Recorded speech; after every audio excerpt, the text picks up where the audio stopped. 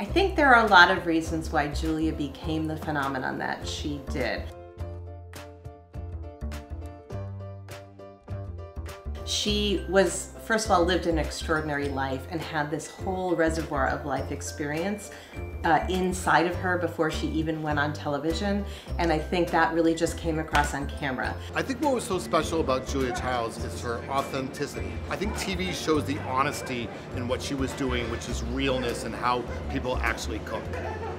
The brilliance of Julia is that she did not take herself seriously. She studied the craft of cooking, really understood the science and the art behind it, but there was no pretense. What I love most about Julia Child is just how genuine she was. She would always mess up in the kitchen and she'd totally be fine with it. And I think that's a really big takeaway from watching her and learning from her. I think she also brought European flavors to America at a time where we were ready for it. The world had opened up after World War II, and she was there to say, here, let me show you how to make this food once you get home. I loved the episode of The Chicken Sisters, and it's the epitome of what Julia did and what she was great at. She took something that no one necessarily cared about, right? Like different types of chicken, and explained in a really hilarious, fun way why that mattered.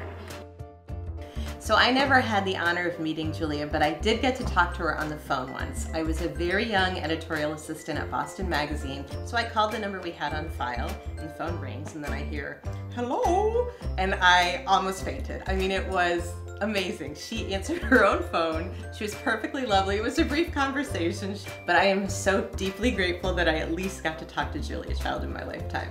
I had an opportunity to meet Julia, and it was at a really fancy event, and then I turn around and she's standing right next to me and asks for a pulled pork sandwich, and I'm like, you have all these choices. She goes, I just want pulled pork, and I'm like, this is awesome, you know.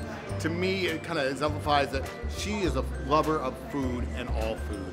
I also think Julia had the perfect mix of accessibility and polish. So she was aspirational, you know, making soufflés, making coq au vin. At the same time, she wasn't afraid to make a mistake, to laugh at it. She let us watch pancakes fall on the ground. She let us watch her burn food. She let us into the fact that perfection is not the goal. It was never the goal.